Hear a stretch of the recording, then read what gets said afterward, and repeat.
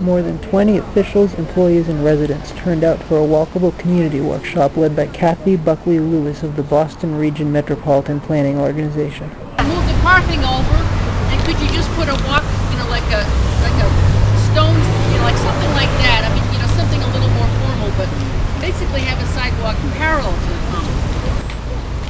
How far are you going to go with? To go where? I don't know. To where? Where's it going? Oh, go to the high school. Town hall, and we'll walk from the high school to the library to town. Lewis said the town needs to make a statement as people approach the town center. She said this can be accomplished through traffic islands, signs, and bright crosswalks. These can all slow down traffic while making the area more inviting for pedestrians and bicyclists. Residents noted many of the town sidewalks do not connect and that many wooded trails are overgrown and filled with tree roots. Lewis said Norwell needs to prioritize their projects and make plans so when grant money becomes available, the town will be ready.